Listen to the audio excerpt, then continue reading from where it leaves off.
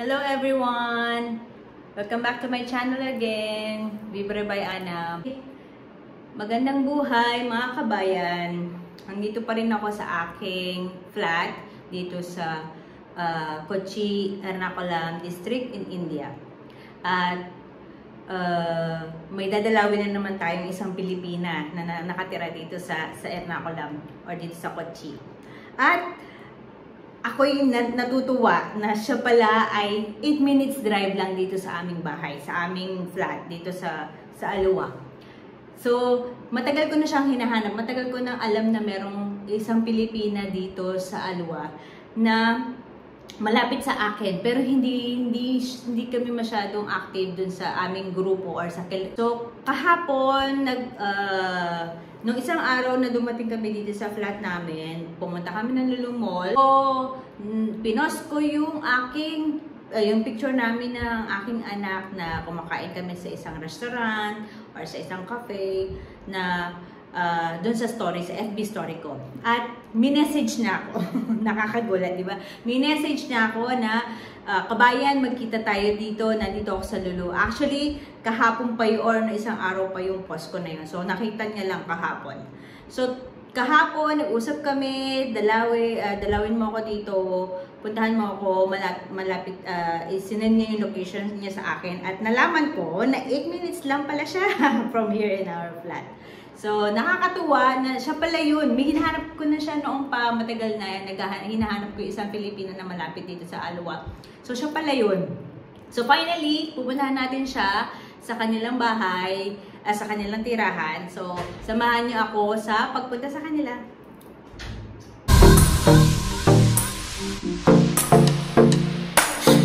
Don't give up now, you gonna leave. I pick a fight somehow, make me believe that.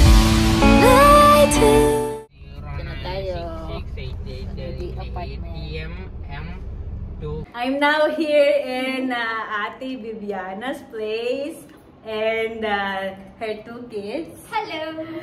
Aisha, who's Aisha? Aisha and Fatima. Wow, Ate. And this is the first time I'm coming here. Do you know that? And she's just near to me. Imagine like that. No, just 8 minutes drive. It's from there in our place to here. So finally, I got to meet them. And she have another son. His name is Abdurrahman. But they're in my sons and her son is also enjoying their games. Later on, we will go there in their play area, men's play area. So this is the ladies area because we are ladies. That is a tradition here in India. Separate ladies, especially if it is Muslim. Yeah. So you cannot even in occasion. There is a separate room for the ladies and separate room for the men. Men will be the first one who will eat. And then it is the ladies. It's the last one. And Ate Viviana is actually how many years here now? Few months. Just few months. 8 months. 8 months during the COVID time. December. Yeah, because she was in Bahrain before. They were in Kuwait actually. Then they went to Bahrain. Then now settled here in India. But then yeah, I'm this one. I'm longer here because I stayed here for 5 years. But then Fatima and Aisha, they've been here 5 years. 5 years. They came here for their college, right? Yes. For their university. So we'll get to know them later on. We will have to have some snacks, you know, and then we will interview them. How's life in India? Because they also brought up in Bahrain. They have been brought up by Ate Viviana. So it's totally gonna be a totally different lifestyle, culture, adjustment, and everything. So we'll ask them later on about this one. House tour. House tour. I'll just make the idiyappam then. See, they have a food plant inside the house. Where do you want to go? Okay, we'll just do the house tour. Sino nanonood natin? Grandmother. You want to go to the guy's side? Yeah. Gawa nila ng flat nito. Pero mo Yung computer. sa bathroom. Ay, kwarto ni ate. Pag nagba-bathroom kami, nag-TV ako. Ito ang gamit mo. Sarili. Ito yung ano. kanilang veranda. Veranda, kaya lang makalat. Ang ganda ng view. Ang ganda ng view. Ayan ang Feria River. Ayun yung tulay. The bridge. The bridge. Ano pa kaya yung bridge? Ayan, ang ganda ng ano niya, area nila, no?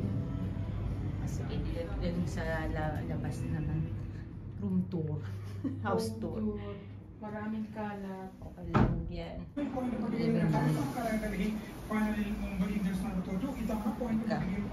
They have 2 houses, 2 flats, 2 apartments.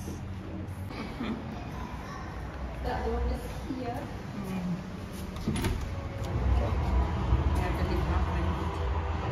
Yes. Now, how are you guys? This is their play area. They have the room there. It's 2-bedroom apartment. No? Yeah, but one is like an office and another one is like a bedroom. Oh, okay, so this is their like recreation area slash office. Yes. Yeah, it's good actually, you know. Actually, like one of the room is set it up as bedroom because Bedroom. in case. Extra. Yeah. You just get to know before that you are just here with me. You will always, I will always be here. After this one, I don't know when I can come back. That's the problem. No, let me see next week if I can bring the other Filipinas. You don't judge. You get to know the people. If a person is good, if a person is bad. So if it is bad, stay away. If it is good, then you can influence or you can get something out of that person. That's how it is. After her surgery and all this, it changed my. She has like Your hormones have changed, and also age. For me now, before I was so energetic, you see me.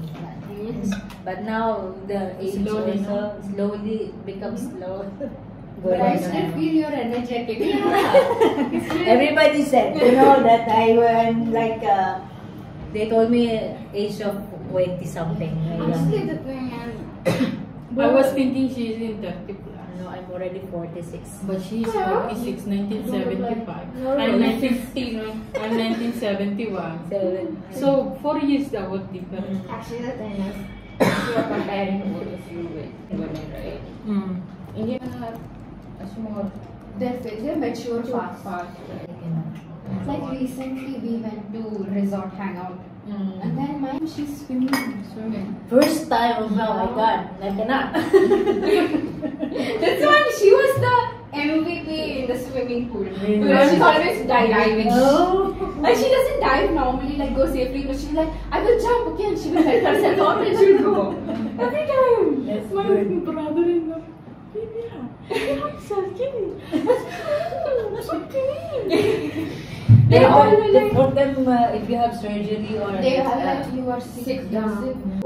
Filipinos were not like that. Even after giving birth, no? They They have 40 days. Yes. I got to know when I came here that how come? Not only 40 days, sometimes 2 months even. No, for men they said it's 40 days. No, for girls I think 40 days. 40 days. For boys, if you deliver boys, it's more days. That's what I.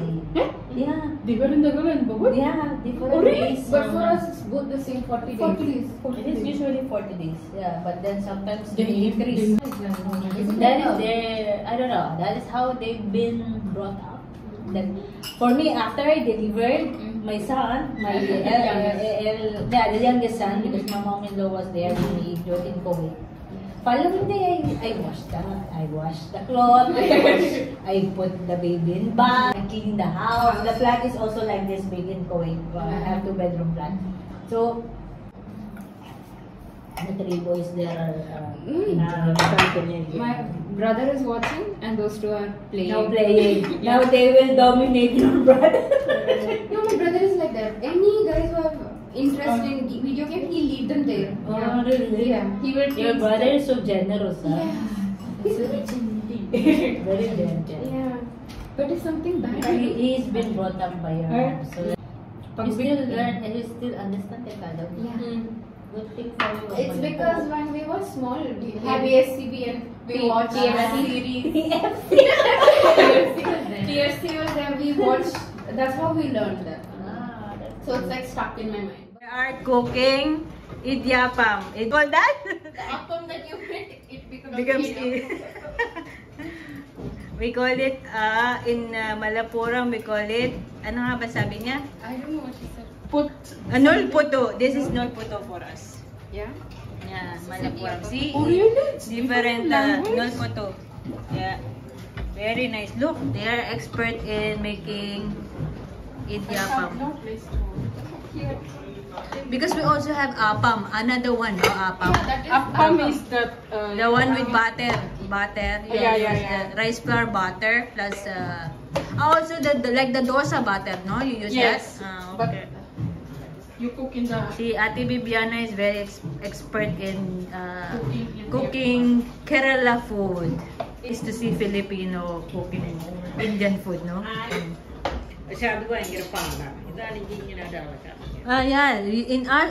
For us they use coconut tenga pal. Coconut milk. That's why I said pal. Tenga pal.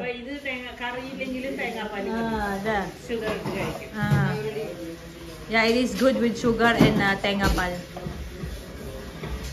Tenga pal. Hindi kasi Bilis, no? nakakakain ng asawa ko. Ibang pagkain. Kaya, Ay, hindi siya kumakain ng Filipino food. noon, kumakain. Pero ngayon, Ayaw na. hindi na. Kasi yung tiyan niya, Dumigano. nagre-react. Pero ang spiciness ng curry mo, Iba. iba sa kanya. Iba. Iba sa kanya, iba yung sa inyo. Iliyuli, then I'll put.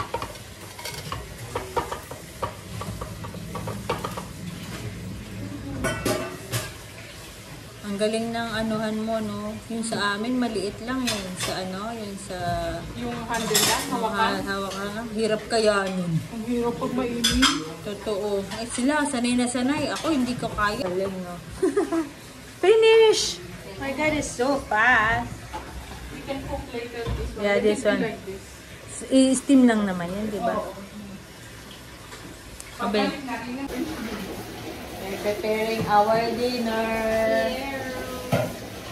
Dinner. Nice to have baby. It's nice to have girls in the house, you know. They are assisting the mother to prepare for all the kitchen food. See? And they're cooking now the nulputo. Nulputo or idiapam, no? You call it idiapam. In Malapurang, it's nulputo. Ano? Nulputo. Really? Yeah, that's a difference, no? Ay, ang galing. Ang cute na. Ay, ang cute. Very nice. It is like puto. Puto. I want this curry. The chicken curry is here. We're now in the dining table. Let's prepare.